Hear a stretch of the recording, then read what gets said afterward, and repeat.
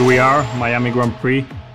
A great circuit, new to F1 last year, but a great addition to the calendar, as it was, I think, a success last year, coming into the start-finish straight.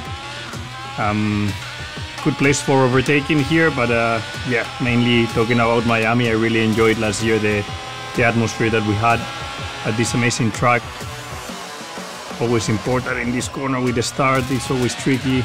Last year it was very dirty, the tarmac, and yeah, it was always easy to get it wrong. I had a good battle with Checo there last year for the podium.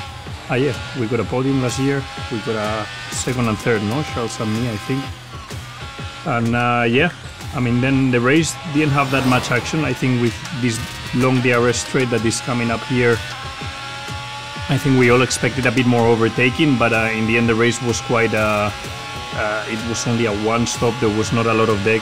I remember the race being really, really warm. I remember in the car it was extremely tough with the temperatures.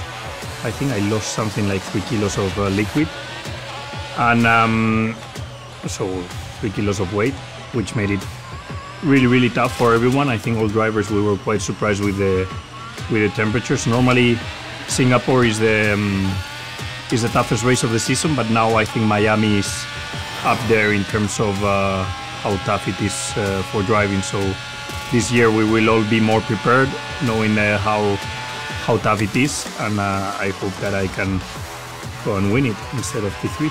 So coming into the finish line, last corner, we're ready.